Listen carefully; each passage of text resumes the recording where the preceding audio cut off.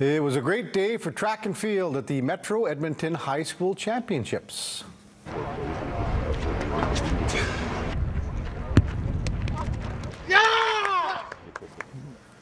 That was Evan Guertin, a grade 11 student from Memorial High in Stony Plain, and he set a record with his throw in the boys intermediate shot put.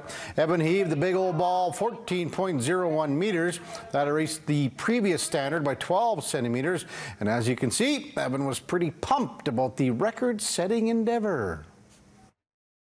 I am freaking out. I'm like sweating and I'm just full of adrenaline. It's just crazy. My one friend last week, he threw 13.57, and then this week I threw 13.59. So that was like the initial, I was like hyped up, and then it just felt like the ball got lighter and lighter, and I just kept throwing it farther and farther. A 38-year-old record also fell at the meet today. We'll have more on that next week. But here are some of the sights and sounds from a day at the races and the throws and the jumps.